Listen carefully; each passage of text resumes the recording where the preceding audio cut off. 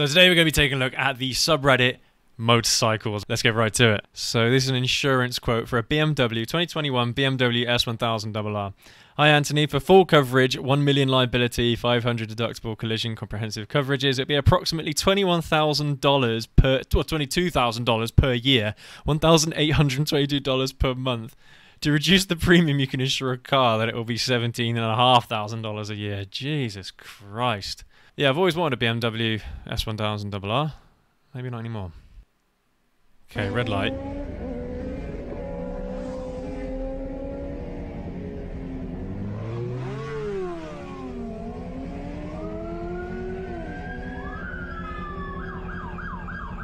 Yeah, he's gonna get the others. No way.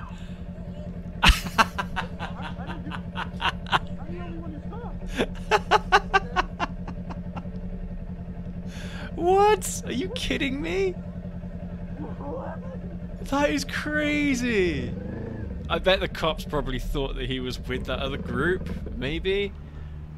The reason why I pulled you over is because you're revving your engine like a jerk. That's why. Are you kidding me? Jesus Christ, these police officers got to get a grip, man. So, I screwed up by leaving my bike running overnight. What do I need to look out for? So, as the title suggests, I recently screwed up by leaving my bike outside running overnight. Because I got home and went straight in onto errands and completely forgot to put the bike away. Honestly, I'm lucky I still have it, let alone it's still running. Yeah, I'm surprised it didn't get stolen, to be honest. I thought I'd got unlucky and had just drained the battery, as when I turned it off in the morning and couldn't start it back up, all I had to do was bump start it and it was back on the road. However, I noticed that I'd lost a little bit of power, so I don't accelerate as quick. I'm affected a bit more by the wind and I lose speed a bit more on the hills. It's only I imagine that's a Yamaha. It's only a YS125 from 2017, so I didn't exactly have a massive amount of speed or power to begin with. I will top out at 60-65 mile an hour. On a dual carriageway in good condition. So I was wondering what I need to look out for. Is it worth taking it to a garage to have it looked at? Thanks, and please don't roast me too hard for this. I am a twit. If I'm not mistaken, that bike is probably air-cooled. YS125. Let's have a look. Yeah, this is an air-cooled bike. I suppose the biggest problem that you've got is it probably overheating because it relies on the wind as you're moving to cool it down. And if it doesn't have that, then yeah, it might overheat. I would probably guess, if it was me, I'd guess that probably a head gasket might be blown. I don't know. That's a tough one. Somehow, it's probably losing compression somehow. And that's probably where you're losing a little bit of power. Because as engines age, they lose their compression. And that's probably what's causing the dip in power. It's difficult to tell sometimes with 125s because they, like the guy says, they don't exactly have a lot of power to begin with. So, interesting. Let's have a look at some of the comments here. Yeah, if it's air cooled, you've cooked it a bit. Change the oil ASAP. It's probably viscous as piss now. All right, change the oil tomorrow. Good. Oh, it's only 10 hours ago, 9 hours ago, this one. If it's air cooled, which I believe the YS125 is, you've likely damaged the cylinder, head, or both. It's still incredible it's running. Yeah, I mean, I suppose that's the main thing, isn't it? That it's actually running. Now, this actually sounds really bad, but I would be tempted to sell this bike because the new owner isn't going to know it's down on power. I know that is really cruel and really mean, but that is buying and selling motorcycles, right? It's up to the person buying the bike to know what they're buying. If you're selling it and it's still running, I'd be tempted to sell it and get another one personally if it were me, if it were my bike and I did this. But if it was liquid cooled, it would probably be all right. I mean, having an engine idle running for ages isn't great anyway. Because even with a radiator, you still need air going through the radiator. And even though a lot of motorcycles that are liquid cooled have fans that turn on and off whenever it needs to cool down the coolant, the Wifey's 125 actually doesn't have a fan on it. So it's still relying on that air flowing through the radiator to cool the coolant down. Yeah, not good. So this person says, what I want to know is why you didn't hit the kill switch and turn the key off before getting off the bike. I personally, I don't use the kill switch to turn the bike off. I just use the ignition. They do exactly the same thing, pretty much. That's just a habit that I've got into, turning off the ignition. But see, the thing is for me is I've got into a habit of locking the steering of my bike, or my bikes, all of them. So whenever I park up, I always have to turn the bike off in order to lock the steering. Because, I mean, if you're not locking your steering and you own a motorcycle, you probably should. That is the first thing you should do anytime whenever you whenever you park up your bike, is lock the steering every time. Yeah, Yamahas, man, they're reliable. What can I say? And this is a 125cc engine, arguably one of the most unreliable motorcycle engines you can actually buy. Because I don't think it's a secret. I mean, motorcycles, they cost a lot to make, and 125cc bikes obviously are built to be cheaper. So everything that's in them is cheaper. The engines are made to be cheaper. Everything's cheaper. So it's not really expected to last as long as like a 1000. You know, they are built much better, much bigger, with much better components, much more hard wearing, you know? It's interesting. So some people say, I think it might just be in your head, idling an engine running all night should not cause damage. Maybe not. Maybe not. It might be absolutely fine. Who knows? Very interesting. Yeah, if it were me, and you know for a fact it's down on power, just get rid of it. There's no point. Get rid of it as soon as possible.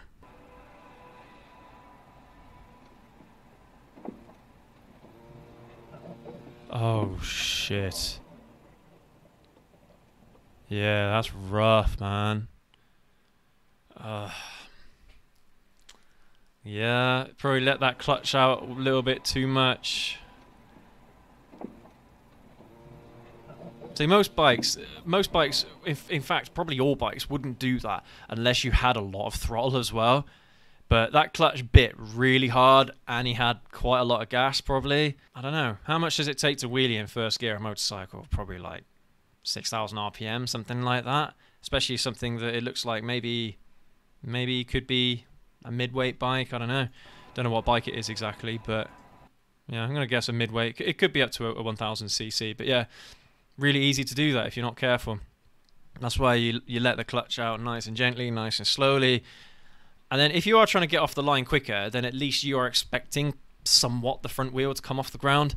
But it might be a case of having to adjust that suspension as well. Make it a little bit softer on the rear, absorb some of that torque. Yeah, might help. Yamaha R6 with 62,000 miles. Now that is a nice bike, isn't it? Yeah, that is in lovely condition. It just goes to show that not all high mileage bikes are bad. It's like high mileage cars. Not all high mileage cars are bad. They're only bad if they haven't been looked after. You could get a car that runs 400,000-500,000 miles if it's been looked after, if it's had the oil changes done every 6 months to a year, something like that. Same with bikes. You do the oil changes every 6 months to a year, 4,000-5,000 miles or so. You really shouldn't have any problems, at least with the engine itself. You might get some other wear and tear components. The fork seals will probably go. The chain, you probably have to replace the chain, something like that at this mileage, maybe even the rear shock. It really depends on what the bike's been used for and how it's been treated elsewhere. But for the most part, yeah, you change that oil, you change that filter every year.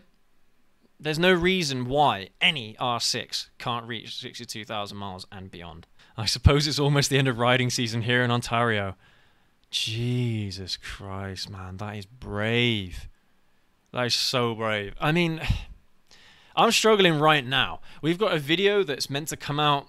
It's meant to come out this next coming week, but it hasn't been cold enough, and basically we've bought some heated gloves. We bought an expensive pair, or a middle range pair I imagine, and a cheap pair, and we're just going to compare the two. But it's actually getting up to 10 degrees now, and we're in December, and we have been getting 0 degrees the past few weeks around this part of the country. So really annoying, but that is bad enough for me, right? Between 0 and 5 degrees, that is absolutely horrendous. I can only imagine what that is like. That's a brave guy. Oof. Fair play. I wouldn't be doing that. Yeah, Canada, this time of year, you gotta be looking at minus 10 degrees maybe. Maybe even less than that. Jesus. My first Harley, 2003 Road King anniversary. Couldn't be happier. That's a nice bike, man. That's a nice machine. The only thing that I struggle with Harleys is it's just the engine designs, because aren't they push rod engines, a lot of them? Maybe all of them are pushrod engines. So the engines are bigger for basically no reason. You could easily get probably a V-twin or a V4 that is cam driven, and it would be absolutely fine rather than pushrod driven. So I think it's, I don't know, maybe pushrod engines are more reliable. Let me know down in the comments. I'm not sure. Honda Goldwing dream bike, really? I don't know. For me, I think I get bored of it really quick, to be honest with you. And that's the same with a lot of touring bikes for me. I think I get bored of them really quickly. I don't know. They're nice looking, and I'm sure they've got a lot of features for pillion riding and all that. I bet it's wonderful, but I don't like pillion riding. That's one of my pet peeves for me about motorcycling. I don't like it. I don't know. I've had Tourers before. I've had sport Tourers before, but a Goldwing is not a motorcycle I would ever own personally. Oh Jesus! What the fuck? Ooh. Oh my God! It just went from bad to worse there, didn't it? I mean, I think that motorcyclist was probably filtering, which is why that happened. But, well, that other motorcyclist was filtering as well. But you don't expect people to just stop in the middle of a highway and open their door. Oh, dearie me. Someone that clearly doesn't check their mirrors. That's who this guy is. His insurance company must be so pissed off with him. Jesus, he probably can't get insured anymore. 2 claims at exactly the same time. That's bad. Not to mention almost killing 2 people. Or because he wanted to get into that lane, man, for no reason. When you're on a highway and it's gridlock traffic in a single lane, it's really difficult to move out of it. You gotta be so careful. found Christmas presents at my wife in the basement. Any guesses what they could be? Yeah. I don't know. Maybe they're really big cock rings. I guess he's quite well endowed. Who knows? Guy I like offered to give me a ride on his motorcycle. Is he flirting? I've been pretty into this guy from the place I go to often. He works there. I don't. We talk a lot. We ask a lot of questions about each other. We're into the same things, etc. A week ago, we were talking about his motorcycle, and I've said I've never ridden on one. Then he told me if I ever wanted to have a go, he would give me a ride. I said I'd be super down. Later on, when I was leaving, he made sure to mention it again. Do guys normally ask girls they're interested in to ride with them, especially because of their closeness? Or is he just being nice? Thanks. That's a tough one. Me personally, if I was doing that, it's not necessarily because I'd be into you, if I'm being perfectly honest. Because the thing is, right, bikers as people, they want to share the experience with anyone, with as many people as they can. They just want to share it. So I don't necessarily think he's hitting on you, or maybe he's not interested in that way. Maybe he just wants to share this experience with you. However, because it's just a place that you meet often and you talk a lot, I don't know, that's pretty tough. I say if you did actually work together, maybe that's why he says that he doesn't work there. Maybe if you did work together, then it would mean more of a, I am inviting you because I want to share this experience with you, not because I'm trying to hit on you. But yeah, he could be. I mean, I suppose the only way to find out is to ask the question. Is simply say, look, you know, we've been talking a lot, and you know, are we thinking the same thing here? You know, and kind of ask him. I think sometimes you got to be straight with people, really. No one likes beating around the bush, do they? What's wrong with my fuel pump? For reference, I bought a 1997 Suzuki RF900R. I've been trying to fix it up. I cleaned the old fuel out, cleaned the carbs, and replaced the fuel pump. And it seems as though the new one is a bit messed up too. I see that it's running and kind of pulling fuel into it, but it isn't pushing it to the carbs. Any ideas on how to troubleshoot this issue? So just clean out the old fuel, clean the carbs, and replace the fuel pump. So it's probably going to be one of two things, in my opinion. It will be a clogged up fuel line going to the carbs, or inside the carbs themselves. I think they have like a jet, and the jet might be clogged up. Because unfortunately with carbureted motorcycles, if you ever try running them with old fuel, it will probably clog up the carburetors. So you probably need them to be rebuilt. You need to take them apart. You'll have to clean all the little jets, all the little pipes basically that spray the fuel up to mix it with the air. You probably need to clean that. Okay, so it's a bit like a sporty tourer. So I imagine that's a 4-cylinder. So yeah, that'll be my guess. That's the first thing that I would do, is have a look at getting the carbs rebuilt. Carburetors are quite simple things, but even I wouldn't feel that comfortable rebuilding them personally. By all means, take them off, take them to a mechanic, so you save at least a little bit on labor costs, and they can just rebuild them for you there and then. They'll clean them all up. They will make sure that all of the little spouts inside the carburetors are nice and clean, and there's no debris in them and things like that. But that's my guess. Might be a case as well of having a look at the electrics, make sure that it's not shorting out anywhere, and the cables are actually, nice and clean, and they're not broken or like split or anything like that. Yeah, those are things that I would do, but look, I'm not a mechanic. All right, that's just my best guess. In question is a 2016 Yamaha FZ6R. I've offered him 3K and he counted with 3.5K. I said I'll think about it until Friday, tomorrow. Below is our entire exchange. Okay, so look here. The only thing I know of the bike, it needs a quick alignment. When I got it back, it pulled to the right, but it's a quick, cheap fix. I'm not sure if that is a quick, cheap fix, to be honest with you. Sounds like the bike might have been run over. I mean, it might just be a case of, just lining up the rear wheel on the swing arm, maybe. Back from dealership. Is it drivable in its current condition? Haven't had time to run it back to the shop. I used to have it done. I don't know. Yeah, I drive it every now and then. Jesus Christ, man. Just get your English right, would you? What would you say something like that costs? Alignment ain't much, as it's a quick fix. I can call and ask the dealership if they can fix it, since they're the ones that mess up the alignment anyway. When they put in the new ignition switch in, why the hell would they be messing around with the wheel alignment, putting in an ignition switch? But I'd walk away from this, because that sounds to me like the bike's been stolen. You know what I mean? A new ignition switch. That sound like it's been stolen, maybe recovered, and then they've put in a new ignition switch. I don't know.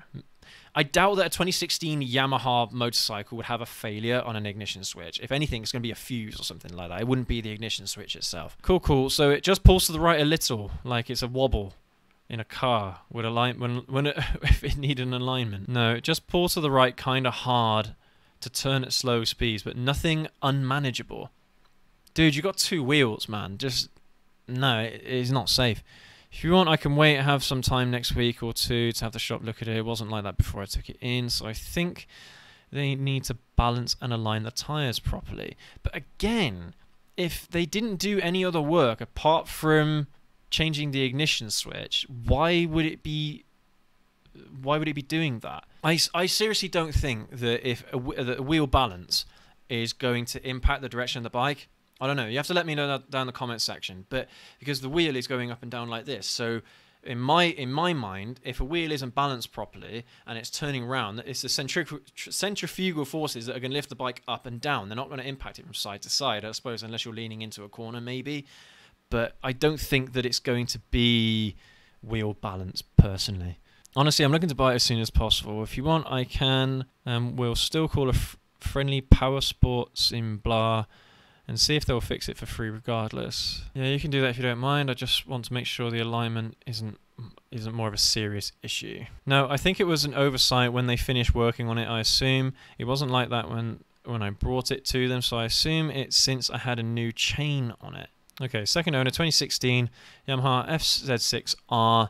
Okay, lost original key. I wouldn't touch this bike. If it's been looked after properly, it shouldn't have any problems with wheel alignment. This is a 2016 motorcycle with 3,500 miles on it. It wouldn't need. Why the hell would it need a new chain? Really? So you try to tell me, even if you don't lube or clean your chains whatsoever, do you really think that a chain wouldn't last longer than 4,000 miles? Nah, mate. I'd walk away from that. Not a chance. Not a chance in hell. Sorry, mate, I'd look elsewhere. You've got to make sure when you're buying a motorcycle, the first thing you got to make sure is that the bike can actually be ridden home. It turns the whole experience of riding your brand new motorcycle, that really exciting experience, into something that just becomes an absolute nightmare. Nope. No, no, no, no. No way. No way. Trust me. Trust me. No way. Even if it's the last FZ6 in your area, don't touch it. Go a little bit further out. I'm sure you could get for $3,000. I'm pretty sure you could get an FZ6R, similar age, similar mileage, that isn't in this condition. Sounds to me like it's been in a crash or it's been stolen. Yeah, no, you're being fleeced, mate. You're being scammed. It's a scam. Yeah. No, no, thank you. All right, would I buy this? Let's have a look. Red line once. Red line twice.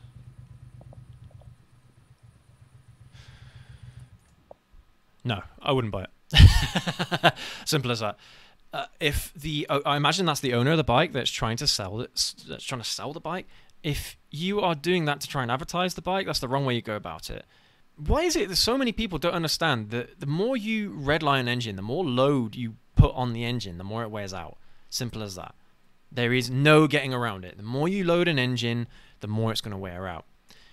But motorcycle engines are quite resilient. They are designed to work between 6 and 12,000, 15,000, 18,000 RPM, whatever the model might be. They're designed to work within those limits.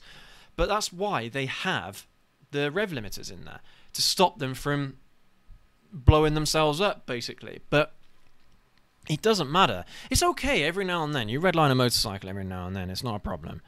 But if you're doing it every time, that engine ain't going to last. It doesn't matter what brand it is. If it's Suzuki, Honda, Yamaha, doesn't matter what it is. It ain't going to last. And he's doing this to sell the bike.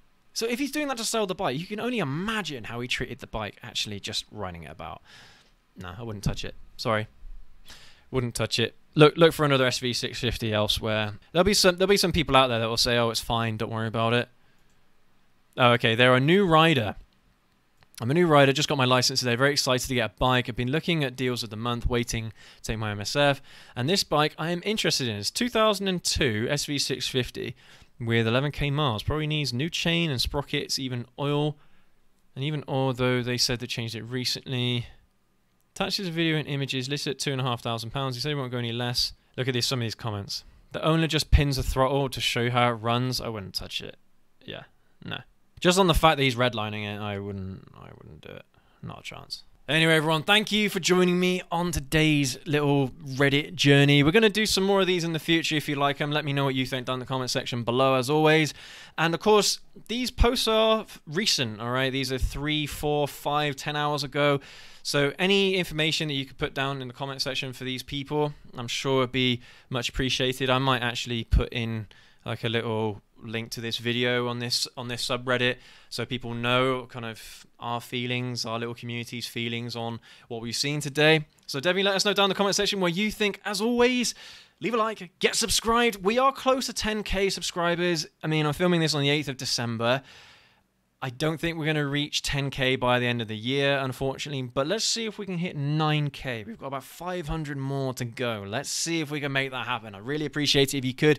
Most of our viewers are not subscribers, all right? If you enjoy the content, if the content helps you out, get subscribed, hit like. It's totally free for you, but it really helps us out a lot. All right, so I really appreciate it if you could do that. Thank you ever so much again. Take care, ride safe, and we will catch you all in the next video. Have a good one.